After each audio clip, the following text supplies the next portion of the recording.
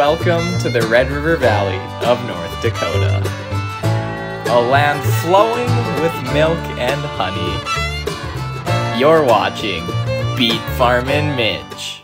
Well, hello ladies and gentlemen, it is another beautiful day in the Red River Valley, and today we're doing my favorite job on the farm, which is row cultivating. So I'm heading over to a pinto bean field right now. We're gonna unfold this thing. I'll get a time lapse of that. We gotta drop the shields down. My Uncle Ernie's gonna meet me there, and the shields are kind of what protects the young plants. We had them up because we were using this in sugar beets just a little bit in places. So yeah, let's get to it.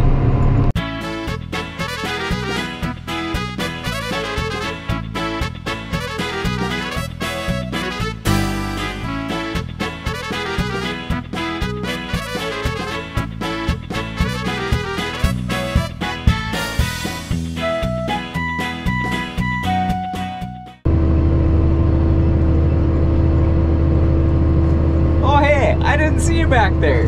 The sun is peeking through the clouds. We're out in the row cultivator cultivating some pinto beans. And so I am excited. This is my favorite job on the farm. And you know, it's the time of year in combination with just the row crop and just like working the soil a little bit. I just love it. I want to make sure I'm lined up in my rows here, because if I'm not, we'll have a little thing called cultivator blight. I don't know if you've ever heard of that, but we don't like cultivator blight. So if you're curious what that is, it's when you slip off the row and you cultivate a bunch out.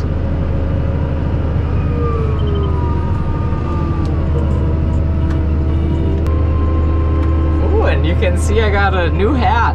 Growing something sweet. Well, I got that from the Sugar Association, so thank you for the merch. I appreciate that. They're a great Instagram page to follow. It's really fun. They share a lot of fun facts about sugar beets and sugar and whatnot. So if you are into that, well, by golly, check them out. A big reason that we're out here cultivating right now is for weed control. That's a large reason. That's not the only reason, but that is a big reason.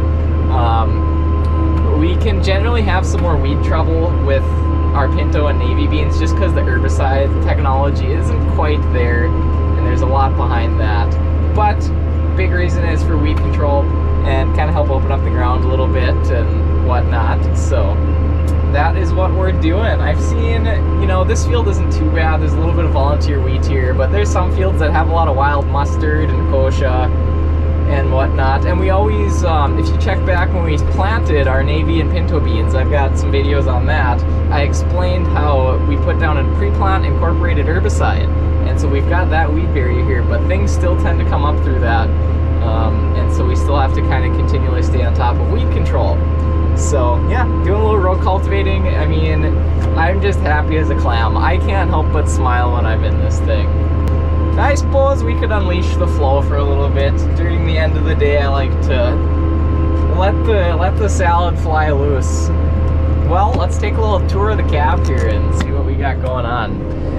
So we're in the Case Magnum 225 CVT. This tractor is phenomenal for this job. It's like quiet in here. Like, it's like pretty much silent. I mean, there's a little hum, but it's just really quiet for being in a tractor. So I really like that. I can really hear what's going on.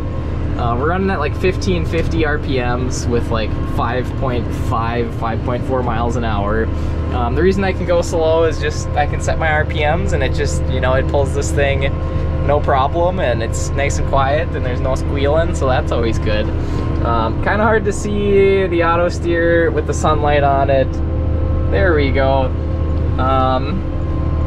So yes, and here is the famed row cultivator. So this is a Wilrich, again, 24 rows. That's kind of typically our standard for larger sized equipment, on the 22-inch row spacing. And so yeah, you can see the pinto bean rows there, and you can see how it's kind of dark in between them. It's just so satisfying. Beautiful clouds today too, actually. You can see the sun there, and yeah, this is what I can see. There's lots of glass on this tractor, so I can really see what's going on all over the place.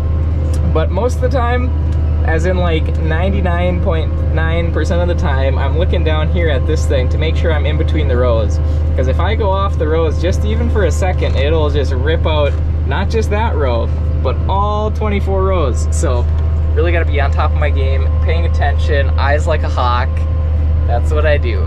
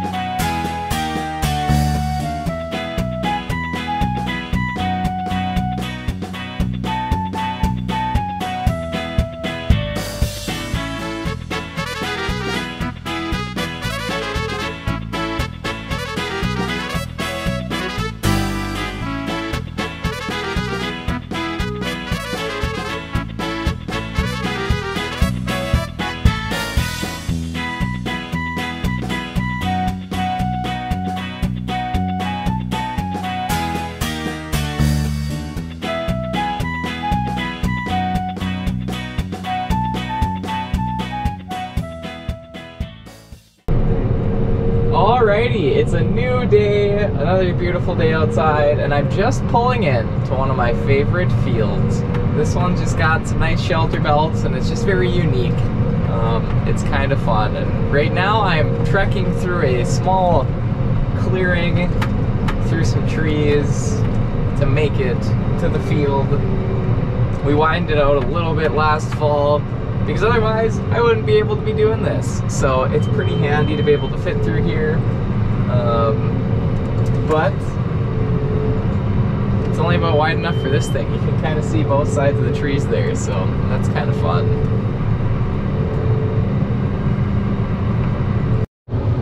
Alright, so we're gonna unfold this thing. It's a little bit of a process, but it's not too bad. So first thing I do, I make sure it is up all the way. I like to usually have a little bit of slack on it for on the road. And then I hit this number 3 lever forward, and that will unfold the machine.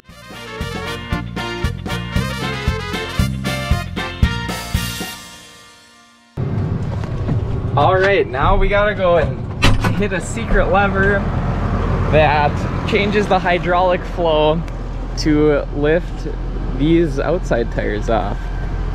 So here's that secret lever.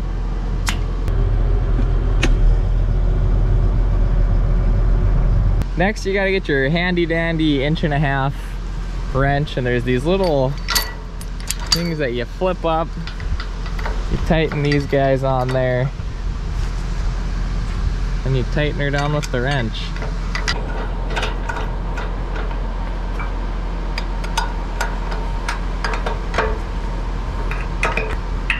Make sure they're good and snug. Now I gotta do the same thing on the other side.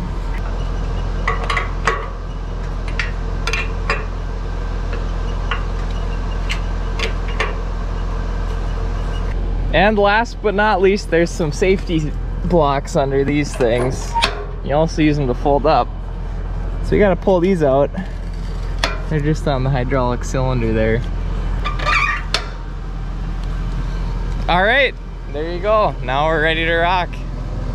And we're rolling again. Well, I actually had a cultivator shank snap, so I had to repair that over the last hour or so. It is 1:18 p.m. and it's time for lunch. Yes, I made it this far apparently. Today, I have a special. I've got a everything grinder from the red pepper. Yummy. It's like taco meat, some different cheeses, some sauce, salami, ham, turkey, lettuce. You want a bite? And again, thanks for watching. I appreciate it. If you like the videos and you don't want to miss when I release them, which I release every Thursday at 5, that's kind of what I'm rolling with right now. Be sure to subscribe, because then you can get a notification and stay in the loop on what's going on old Beet Farmin Mitch's family farm, I guess. So if you like that, awesome. Also, if you like it, the video, chuck the old thumbs up there. I appreciate that too. So thank you to all of you for watching, and don't forget to keep it sweet.